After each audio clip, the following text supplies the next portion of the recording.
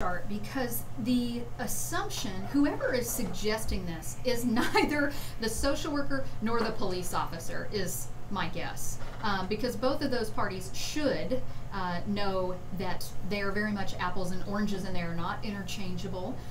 So when you think about that process, a lot of times police calls come in, and let's just take your example. Let's say that we have someone who's under the influence. When that officer shows up and they see that person's behavior and the person reports or has an active engagement with some type of hallucination, you know, they're seeing things that aren't necessarily there, they're hearing things that aren't necessarily there.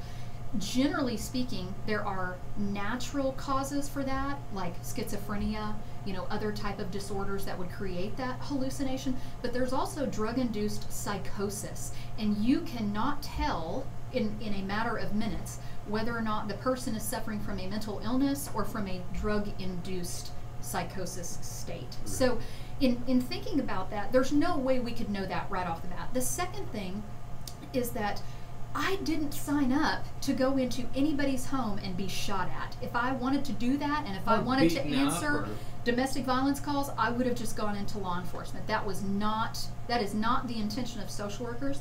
And while they do great things and there's a lot of wonderful resources, these two parties are not interchangeable and they cannot replace one another. Why are they trying to do this? Oh, I think they're just angry at police officers, and the media has capitalized on that, and it's part of a specific narrative or agenda. I also find it very ironic that a town, New York City, that was so quote-unquote appreciative and loving toward first responders after September 11th has now and mostly completely abandoned them. You know, you look at some of the interactions that New York City police officers have with people on the street. They're getting buckets of water poured on them, they're getting yelled at, spit on, all of those kinds of things. And for a town that supposedly loved first responders, when they were completely and totally devastated, they have turned their back, for the most part, on those officers. Over the course of 19 years. Over the course of 19 years. 19 years ago they were heroes, yes. Today not so much. Yes, and today not so much, that's exactly right. So one of the issues that people forget about is that we think about putting social workers in people's homes to help them and to get them resources, and that's a great concept, but that is such a misconception because we don't necessarily have the resources to refer people to.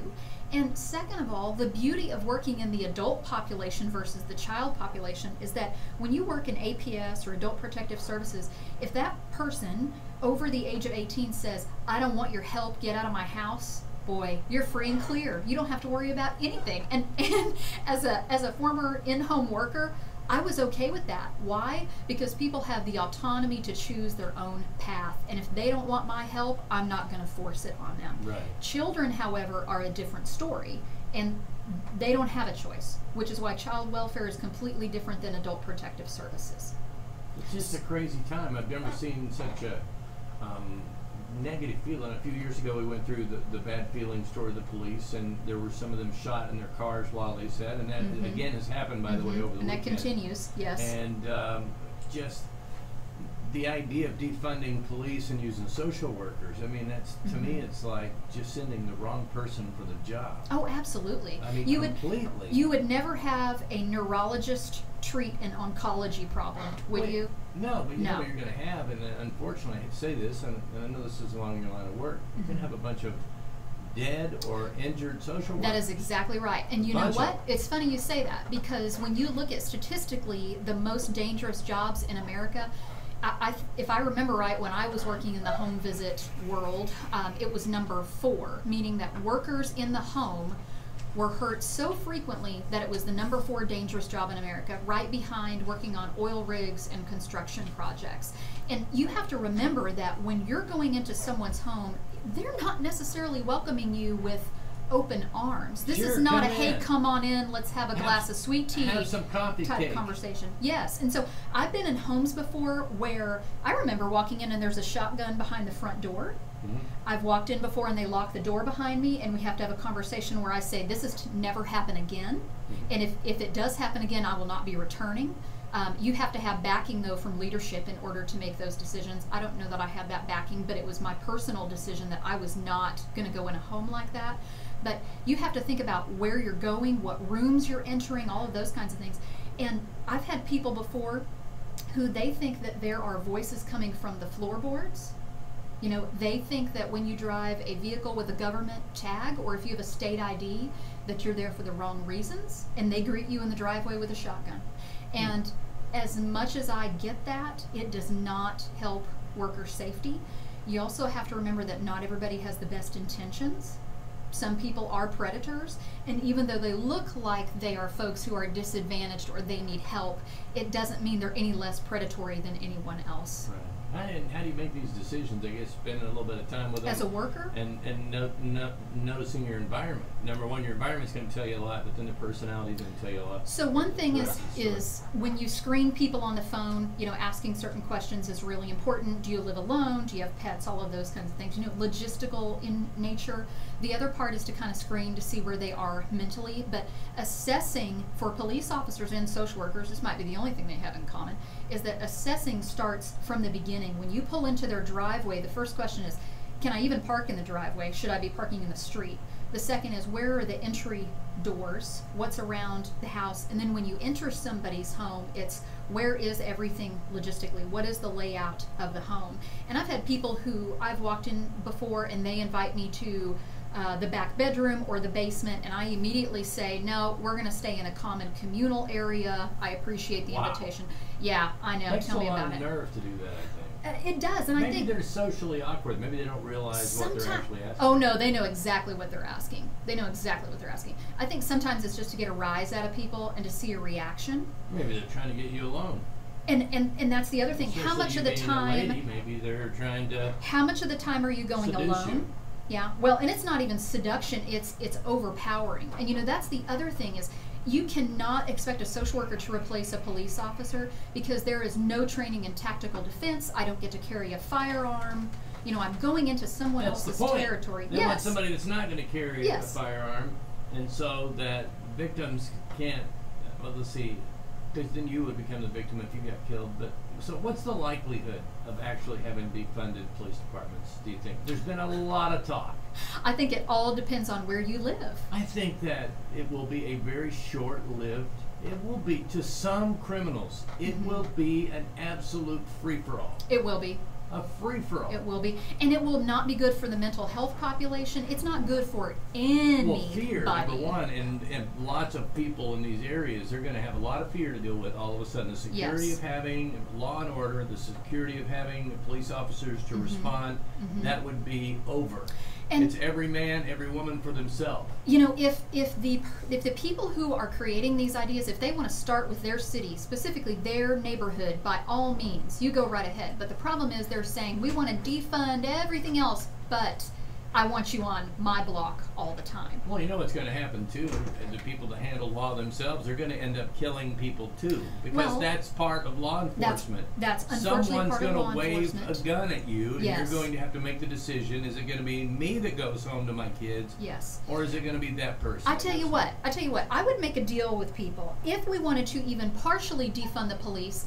I think I would be okay with that if every state had constitutional carry or some type of agreement that people could carry their own firearms for their own self-protection. But in California, Oklahoma has that. Oh, we have that because we live in a great place. But in California, you have to justify to law enforcement why you need a concealed carry permit. And in the state of New York, at least in New York City, it just went to the Supreme Court in December that you could have a possession permit, and you could have a transport permit, but unless you were going from your home to the gun range with a locked and unloaded firearm, that was the only way you could transport that. So you couldn't actually carry it on your person in public. It was totally pointless. I go back in thought every time to Paris, France, to the theater, where there were 1,000 maybe people, or thousands in that theater.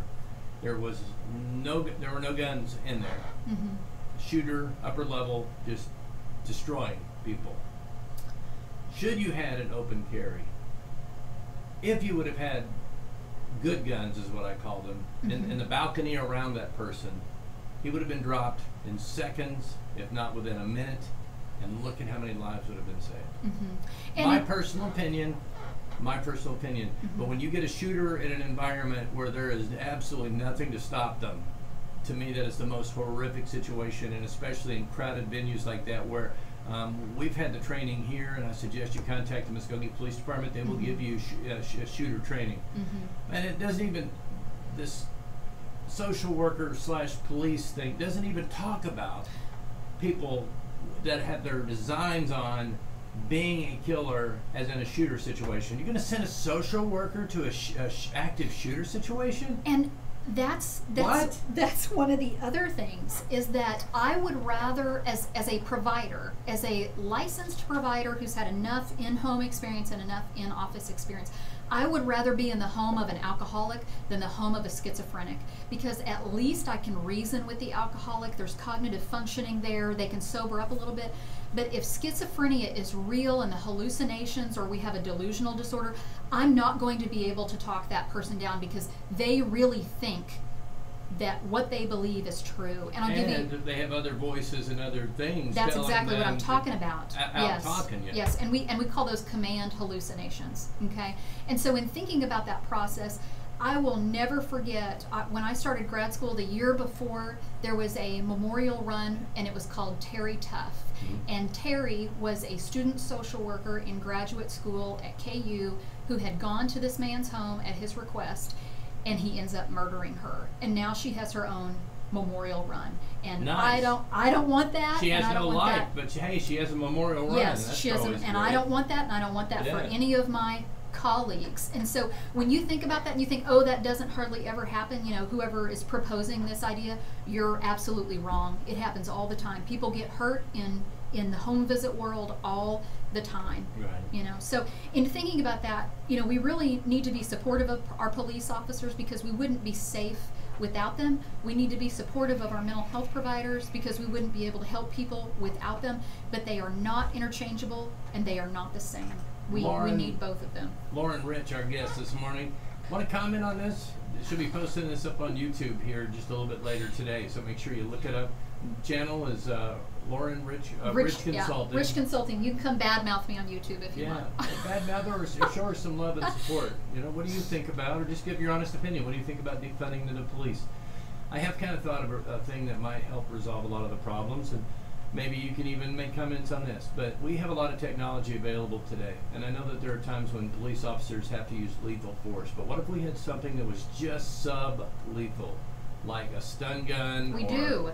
Or, I mean, something more powerful, something that would drop somebody instantly. Because I've seen people with the tasers, and they're walking around like We already crazy. have those. Pepper guns, beanbag guns, flashbangs. Flashbangs will drop you to the ground. Maybe so, but nevertheless, I guess we're in this situation where maybe we could end all of the defunding if we could find a safe way for the police to be, for them to be safe, but yet a non-lethal force that is guaranteed to drop the person every single time. We've already got that. We need the Star Trek stun gun. And remember that? We've already got that. So we need phasers to stun. We need better quality training. And do you know how many hours of mental health training I'm going to say Oklahoma officers are required to get every year? Do you know how many hours? No. 1 hour. Yeah. Well, if it's 1 a useful hour, right? That is insufficient for any officer. I don't care who you are. Right. And so if we had better education and we had more officers, we wouldn't be as tired and exhausted, and we'd probably make better decisions all around. They only get 1 hour. It's crazy. You know how many DJs get a year?